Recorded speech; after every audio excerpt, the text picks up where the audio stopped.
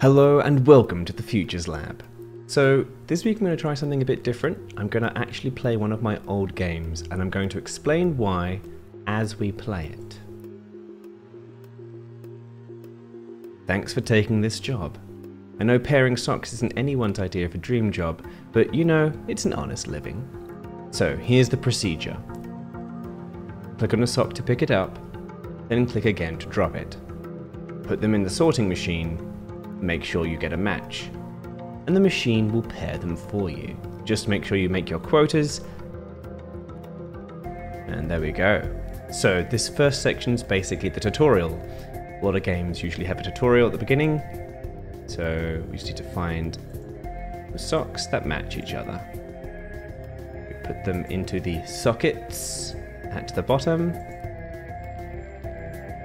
There we go, and that's how the game works. Huh. The wheel of time keeps turning. Best be sure you're on top and not beneath. So this is meant to be like a smartphone. Someone's talking to us. This is our first shift. This game's description is you've got a new job pairing odd socks for a mysterious employer. And absolutely everything is fine. Nothing weird will happen. Trust me. So this is a game that I made 2 years ago, and I made it for the Global Game Jam 2020. So I did the coding. I was a lot worse at Scratch back then than I was now, and I learned a lot making this game. And basically, so the Global Game Jam, the way that it works is they give you a theme that you have to make a game around, and people make games in like Unity and Game Maker Studio, and we decided to make our game in Scratch because that was something that I knew how to do. I was still doing a little bit of Scratch at that point. Let's see what happens when we finish these socks. Alright, we go to Shift 2 and we should get some more story. You're pretty good at this. Huh? Where'd all these socks come from? Don't worry about it. It's a good job, right? Soothing. You can forget your troubles in a place like this. There's something comforting about repetition, something ritualistic. Well, no rest for the wicked. Looks like your next batch is ready. Okay, so we're in Shift 2 now, and we've got more socks and more variety of socks. Okay, so what is the Global Game Jam? The Global Game Jam is a challenge that takes place, and you can compete from anywhere in the world, and you've got to try and make a complete game in one weekend. So you get to start on like Friday at 5 PM and you to finish by Sunday at 5 PM. That's usually about the time frame you're dealing with, and it's surprisingly hard to get an entire game done in just 48 hours. And what they do in the Global Game Jam is they make it so that you have to do something according to a theme, so that you can't just bring any game that you've already made before. They'll give you a theme, and you have to think of a game that relates to that theme.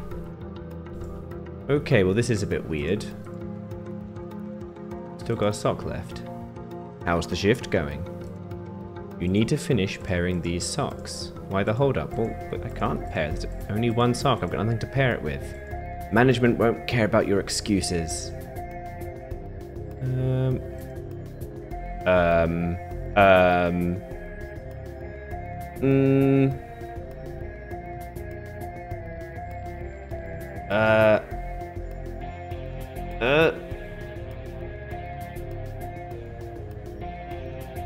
Okay.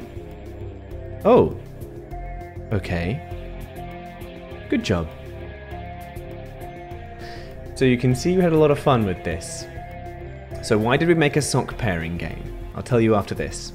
You're settling in, becoming part of the landscape. This job isn't as easy as it seems. Not everyone can hack it. It's the repetition. It gets to some people. We've had some problems with past employees. You're handling it though, right? You haven't been seeing things? Whew, good to hear. If you do experience anything distressing, anything at all, let me know. I'm here to help. trust me? So, who is the mysterious voice on the phone? And should we trust them? Now you can see we've got these creepy little spider socks. And when we click on them, they scuttle away off to the edge of the screen and hopefully stop bothering us. So, what was the theme of the Global Game Jam in 2020? The theme was called repair. So like, you repair something, you fix it. And so what we did was, when we heard the theme, they show you this really cool video. You watch this video and we thought about the theme, and myself and the person I was making the game with, which is Kim Larking, my wife, we went off and we got dinner and we're like, what game should we make? How should we make a game that fits into repair? And so we had like a lot of ideas, and we were trying to think of the kind of game that we could make as well, because we knew that I didn't really have the coding skill to do anything too complicated, so we wanted something not too hard to program. And so then we said as a joke, what about a game where you've got to pair socks? You've just got to it's just a sock pairing simulator, because you've got to repair the socks, as a joke. And then we started talking about it, like, wouldn't it be kind of funny to actually make a sock pairing simulator? Like, that just sounds funny. And then we were like, okay, but then what would we do with that? And then we were like, well, we could make it a horror game. We could make it so that actually there's something very spooky going on here.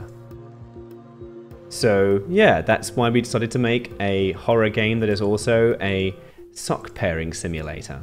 As you can see, a lot of these socks are very similar. Very easy to think that you've got a pair, but actually they don't. They're not actually exactly the same.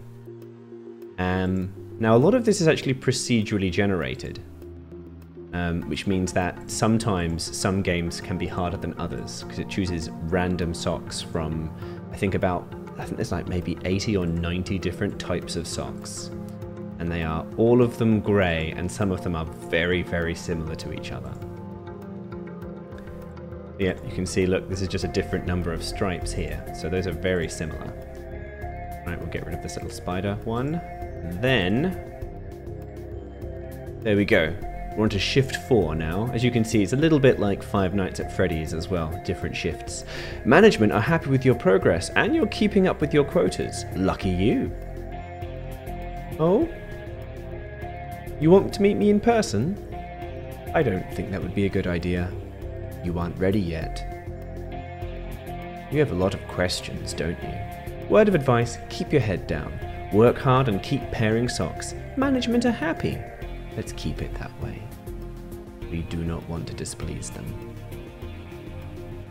So, we had a lot of fun writing all the dialogue. Oh, that's new. And you see we've got like a sort of a glitched out screen with like a static, and then afterwards the socks all changed position.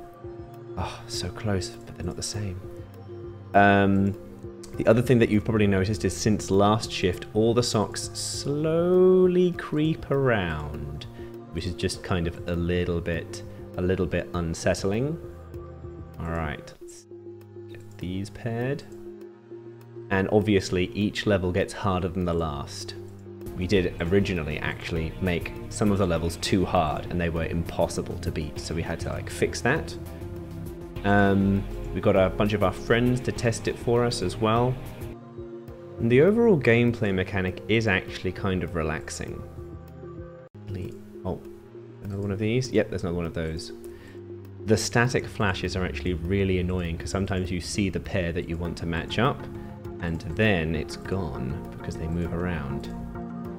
So one of the reasons that I wanted to show you this is because the Global Game Jam is actually on this weekend. At least that is in Australia. It might be on slightly different time frames depending which country you're in. So I'm really looking forward to trying to make a game for this game jam. I have tried and you don't always succeed. A lot of the time, a lot of people who enter a game jam don't complete their game, because it's a very hard thing to complete an entire game within only 48 hours, just Friday to Sunday. So one of the reasons I think this worked so well was because it was such a simple concept. It was kind of a joke idea, like a troll game almost. And yet, once we'd made it, we were like, oh, it's actually kind of fun, kind of like simple but fun, so let's make a kind of interesting story around it. Speaking of which, we're up to Shift 5. This is the second last level.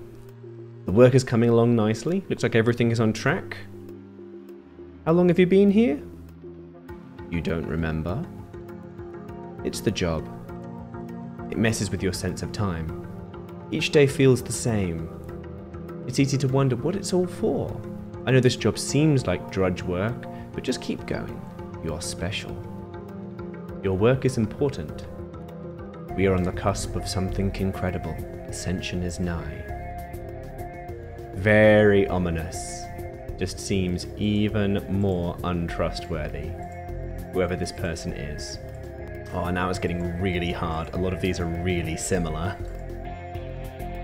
Kim, who did all the graphics, was definitely very evil by making all these socks so similar. Look at that. Can you hear me? What was that? This is getting very tricky now.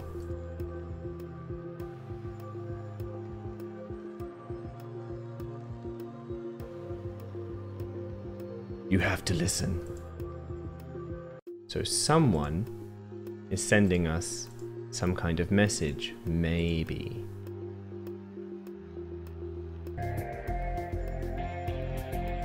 So the strategy that I tend to use... Oh, they are using you. Are they? The strategy that I tend to use, I just tend to put socks into the sockets so that I have at least something in there. And then I can try and look for the one that matches, because if you leave them out here, they move around a lot. And so sometimes you see the ones you want to grab, but then they're gone when you go back to get the one that matches them. Oh, there we go. And towards the end, it always gets easier because there's less socks to see, less socks to get confused by. Do not trust them? Ooh. Oh, close, but not the same. Oh, there we go. That fits. Well, these two should work. The other nice thing... Wait, this is not what this seems? Interesting. The other nice thing about making a game like this is that the game takes a little while to complete. And yet we didn't have to design like completely our own levels, because a lot of the random generation creates a lot of the gameplay for us. So that's kind of like, I don't know, I found that easier to create parasites.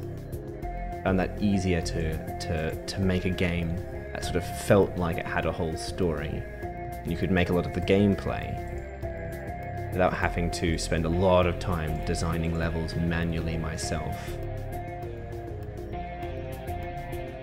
I probably won't go through the code for this, but I'll put a link in the description of the YouTube video if you want to go through the code and see, or even if you want to play the game. They are feeding off of you. The question is, do we trust whoever that voice is, or do we trust whoever is calling us on the phone? Alright, now we're on the home straight. Okay, the last pair, and this shift 666 is our last level before the end. Spoiler. Hey, you don't look so well. Who have you been talking to? You'd tell me if anyone was interfering with your work, right? Yeah? Good. We're so close. We've almost broken through. It's vitally important that you keep going. Oh. Of course you can leave. Once you're finished. we had a lot of fun making the graphics. I say we, Kimberly made all of the graphics. I just did the coding, and she, in fact, had to make all of the text boxes individually as their own graphics, because at that point I didn't know how to code in a text generator. Oh, look what happened there. Our sockets are moving around. That's just yet another thing that's going to make our lives harder, isn't it? This is so many socks. We have to get out. Oh, but I just need to finish this level first. If you do end up playing this level is actually really quite hard. You may not realize this, but this level actually adds socks back in. So if you can't pair them fast enough, it just keeps creating more. So whatever you do, don't walk away and leave this level running, otherwise you'll just end up filling the entire game with socks. Although of course, now that I've said that, that's just what everyone's going to do now, isn't it? Get rid of these spider ones. So yeah, I really recommend you give a game jam a go. No, yes, you should give a game jam a go. I really enjoyed it, and it was only after I had such a good time at the game jam that I went to that I decided to get a bit more serious about learning how Scratch worked and spend more time kind of making my own games, my own projects in it. Before then, it was something that I did a lot less of. And there are so many things, as I've said before, that I learned from making this game. Now, depending where you are in the world with the Global Game Jam, you might need to be over 16 or over 18 to participate. But remember that just because you can't officially participate, doesn't mean that you can't still do the game jam. Yeah, the great thing about game jams is that you can make a game and you know that one way or another it'll be finished in 2 days. You might not finish the game, and a lot of people don't. That's perfectly acceptable, to be expected. Oh, there we go.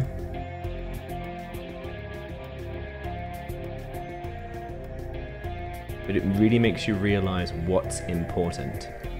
And the reason we were able to complete this game and give it a whole story and everything was because it was so simple. We knew we couldn't make anything complicated because we only had 2 days to make it in.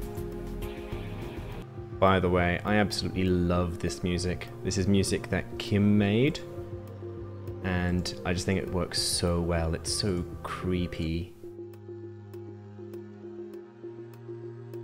and just suits the whole tone of the game.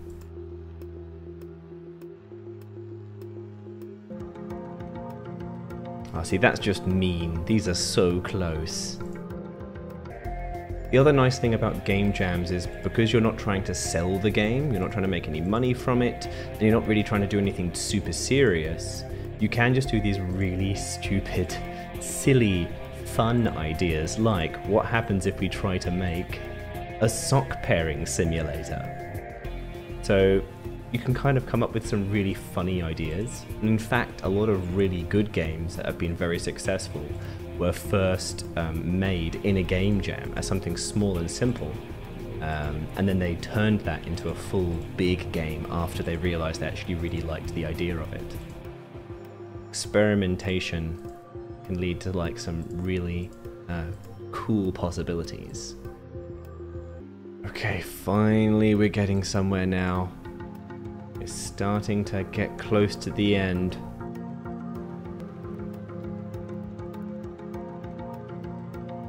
Oh, don't you move away from me. Now, sometimes this last level can glitch out, but usually you might be left with one sock at the end, and usually the game should still finish. That's it. Our work is complete. It's been a long journey. I know you've been scared. What you went through left your mind shattered. We had to put it back together again. But we needed a framework to allow you to visualize the defragmentation process. It had to be simple, something relaxing. and we knew the therapy would be hard for your mind to accept. On some level you would resist, and your mind was in pain. A few nightmares were inevitable. I told you before I was here to help you. You know, nothing is ever so broken that it is beyond repair. So there we go. Are you ready? Your family are waiting for you. Wake up. That's the end of the game. The idea is that you were in like a coma, and some kind of experimental procedure was made to kind of wake you up out of your coma and repair your mind. And all of the spooky stuff was happening was your brain just being in pain and resisting the process. So yeah, we brought it round to repair again, even though the original whole purpose of the game was just to make a joke out of the idea of repairing socks together. So I know this isn't the usual content that I make, but I wanted to show you that a game can be made completely in just 2 days, and it can be made out of a really silly idea, and you can even use that to tell this kind of story that you want to tell. I hope that you're inspired by this to make any kind of game that you want.